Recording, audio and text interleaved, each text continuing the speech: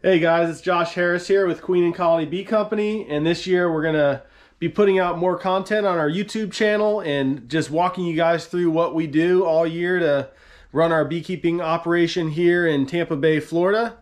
And this first video I want to talk about feeding our bees to stimulate early brood buildup. Right now the queens are just getting into that mode where they want to lay eggs. We have pollen starting to come in, the willows blooming, the maples blooming, the Spanish needles blooming right now. And so there is quite a bit of pollen, not a lot of nectar. And so one of the things we like doing is feeding our bees a 1-to-1 ratio mixture of sugar syrup. And this really seems to boost them into brood production mode. And there's a couple reasons we like to do that. Number one is we make a lot of nucleus colonies in the spring, and so that just allows our production colonies to get a lot more brood, a lot more bees earlier, so that we can make splits come about usually mid to end of February. We start making our splits. And also when we bring bees to orange blossom, we like to build them up and get that population stronger a little earlier, because about the end of February, beginning of March is when that nectar flow from the orange groves really kicks in. So it allows us just to get those bees boosted up a little early. Now we just run about 150 colonies. We're not a really large scale beekeeping operation by any means. And so I want to show you how we mix up our sugar syrup and how we feed our bees. So here I have a 25-pound bag of sugar, a 5-gallon bucket, and this was one that I had honey in, so it still has a little residual honey, which is fine. And then I just use my utility sink here in my garage. Using the hot water, I wait till it gets warm. And I'm just gonna cut open this bag and pour all this sugar, 25 pounds, into the 5-gallon bucket.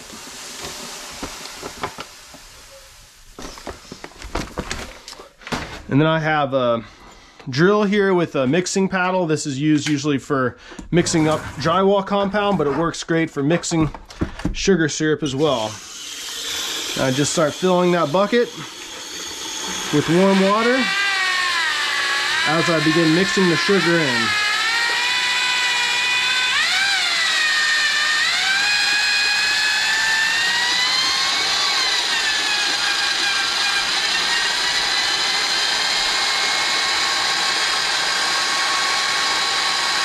And I want to mix it well to make sure there's no clumps of sugar on the bottom when I'm done.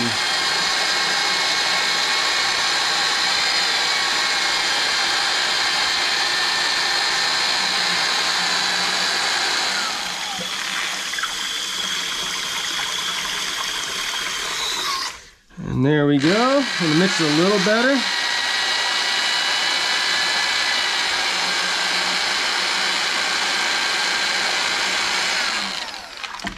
And that will make about 50 pounds of sugar syrup. I am not a large-scale beekeeper by any means. I keep about 150 colonies, and this method works fine for me. I'm gonna put the top on this bucket, and then when I get as much syrup as I want mixed up, I will bring these out to my bee yard, where I'll transfer them into 1-gallon feed buckets that I use to feed my colonies, and I do mostly top feeding. And so this works really well for me doing a small to medium size operation. Well, I'm here at a bee yard this morning. It's pretty cold. It's about 50 degrees. The bees are just starting to fly a little bit. And I'm going to be feeding some of these colonies, getting them ready to start making splits next month.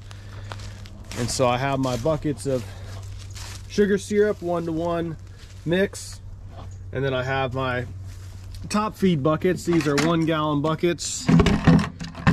I just have some holes drilled on the top, small holes, and then these lids seal pretty good, and that's what I use to feed these. So I'm gonna get filling these up and put some feed buckets on these colonies.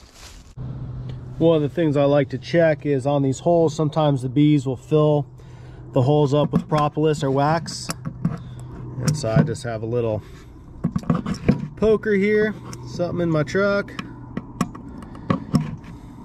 I'll make sure that syrup will come out easily.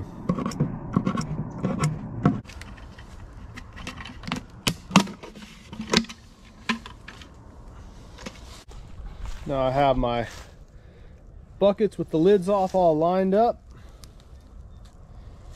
I'm going to start taking the syrup in these 5-gallon buckets and just pouring it in and filling these buckets.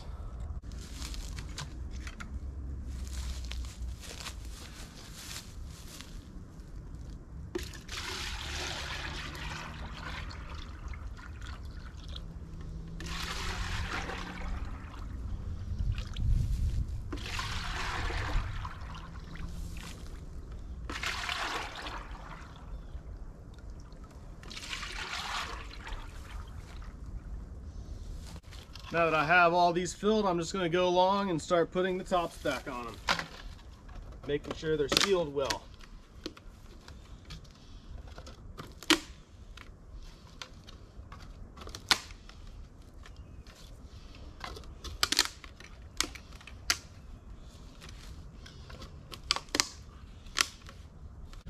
All my buckets are full, getting ready to put these on the bee colonies. The bees are starting to fly a little better now. So I'm going to go ahead and put my jacket on with a veil,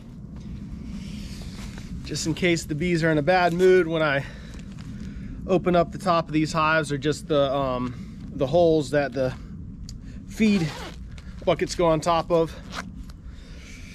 And we'll get feeding these bees.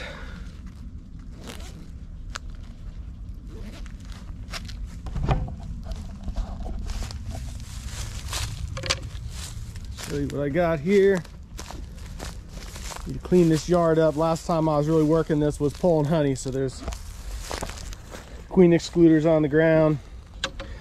But most of my tops, I have a hole drilled. It's about a 1.5 inch hole. The bees working in there. Then I just take this bucket, flip it over, let a little bit of that honey or that syrup drain out, and put it on top. And they'll start going through that hole and emptying out that bucket pretty quickly. I have feed buckets on a lot of these colonies now.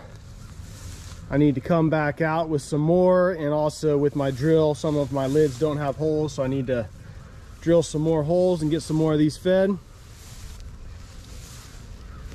And it looks like I missed one right here. Get that one on. But once again, my purpose in doing this isn't that these bees are starving. Most of these colonies still have quite a bit of honey on them, left over from the fall nectar flow when all these Brazilian pepper trees here were blooming. The bees put on a lot of honey, made it through the winter well. But I'm just trying to get ready to make splits, and bees really don't build up on honey. Honey's more of a survival food. They kind of sustain or maintain on honey, but they do build up on nectar. And so this 1-to-1 sugar syrup, it replicates a nectar flow, and these queens really seem to start picking up laying, and also the bees will start drawing new wax when you feed them well.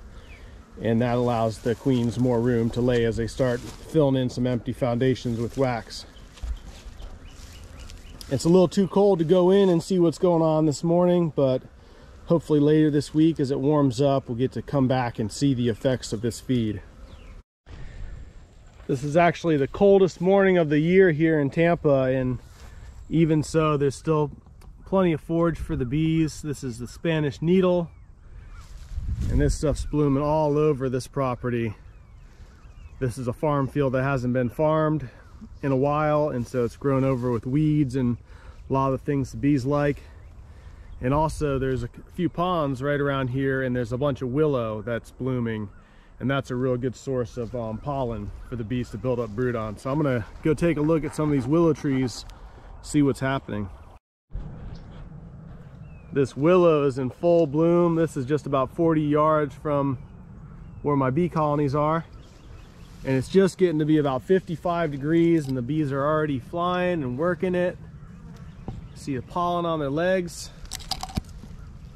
So that's a great sign. with this pollen along with the sugar syrup I fed, these queens should really start picking up and building up their population, so I can get started making splits in about 3 weeks.